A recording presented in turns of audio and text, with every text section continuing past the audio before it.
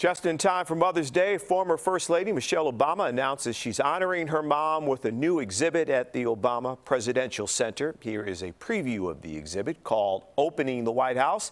It will include replicas of spaces at the White House like the Blue Room and South Lawn, featuring some of the artists, athletes, and performers who visited the Obamas during their time in office. Today, Mrs. Obama released a video announcing the exhibit will be named in honor of her mother, Marian Robinson, who lived with the former First family at the White House.